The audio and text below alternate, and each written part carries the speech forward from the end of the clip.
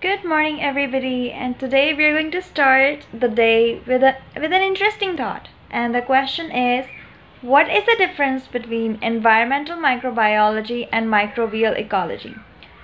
I'm gonna wait for like 5 seconds and then I'm gonna give you the answer. So you can pause this video and think about it the best.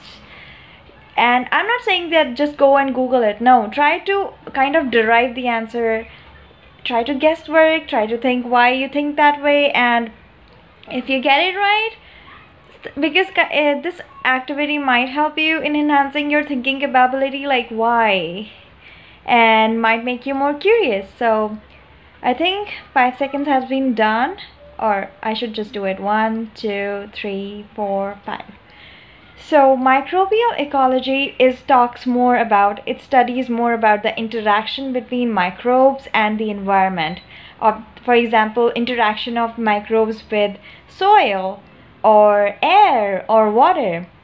But environmental microbiology is more about the impact, or like kind of impact, either in positive or negative.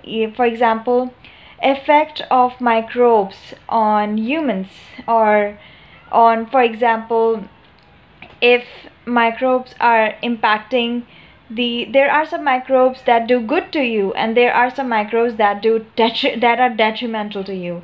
So environmental microbiology is more about application based, that how we can use microbes for our benefits and how we can control microbes that are detrimental to us. So now you can see that microbial ecology is more about theoretical, like the interaction of microbes and environmental microbiology is more about the application, that how we can use microbes for our benefits, or how we can control microbes detrimental impact on humans. So interesting, right? It's like microbial ecology and environmental microbiology. Yeah, and these things, I just wanted to put these things to make you more curious about science. Thanks, bye, have a good day.